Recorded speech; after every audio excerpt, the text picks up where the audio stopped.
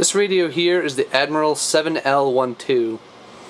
It was the Admiral Radio Company's first transistor radio, and it came out in mid-1956.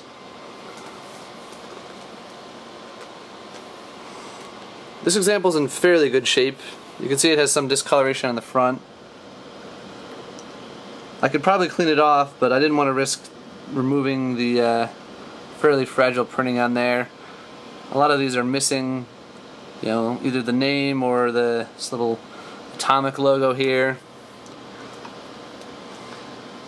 Another nice thing about this example is that there's no holes in the speaker grill. This is a very thin, delicate material, so most of them have a rip right there. You can see it has some very nice 50s styling.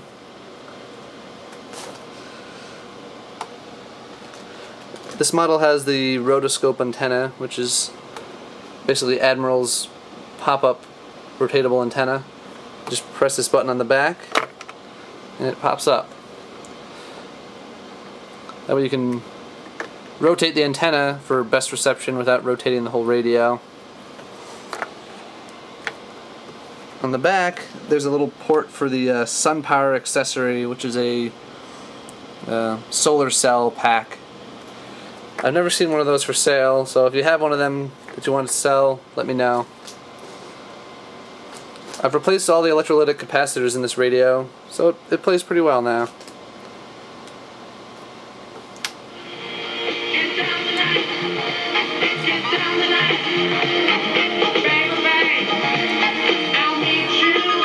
You can see how the antenna makes a big difference.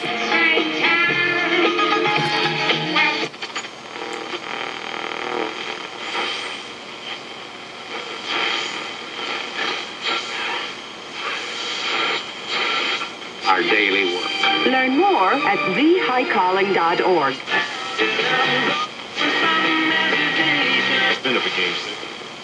The Miami head coach. For just the reception, not the actual wedding. It was our option to go to a marriage. Don't even know them. The printing is pretty much entirely worn off of the station dial there. It's also a pretty common problem with this model.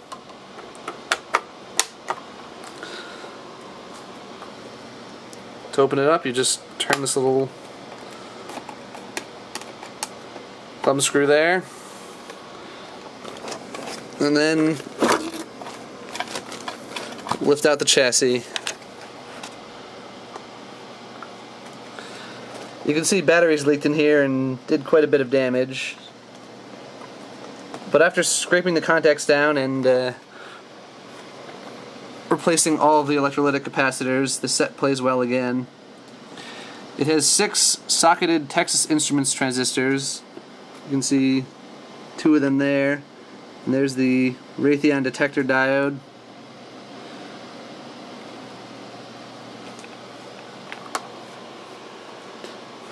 The speaker had a tear in it, which I repaired with Elmer's glue. That actually seems to be a pretty good solution. I've gotten good results from that several times. And it doesn't stink up your house with toxic fumes like rubber cement does.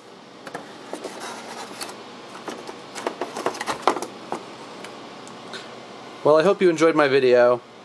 Check out my channel, 50s Transistor Radios, for a bunch more radios.